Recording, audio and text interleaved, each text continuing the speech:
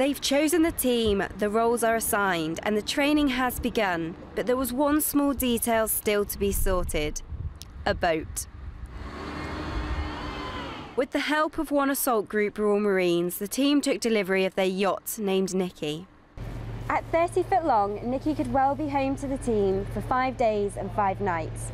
They will sail up the west coast of Britain in a test of grit and determination, all against the clock. What happens is that the boat races along, gets to various stops, and then you put 2 runners on the top of each of the highest mountains of Wales, Scotland and England. And we had a gap from doing that, and I just thought on the 350th anniversary of the Corps' birthday, we should have another go and see how we get along. We're going to go as best we can.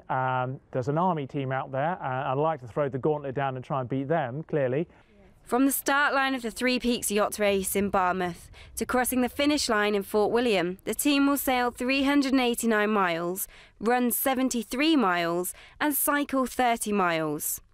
It sounded like a good challenge to me and for a good cause, so I thought why not give it a go. I've not done much sailing before, so it was a totally new experience for me. I do enjoy a bit of running, so combining the both I thought it was a no-brainer really. The team are fundraising for Hasler Company, a rehabilitation unit very close to their hearts. Based at HMS Drake, Hasler is home to dozens of sick and injured Royal Marines and sailors.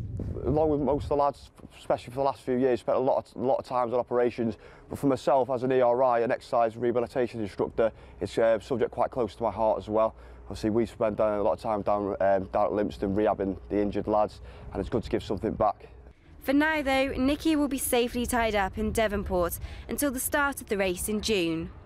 Rebecca Ricks, Forces News, Plymouth.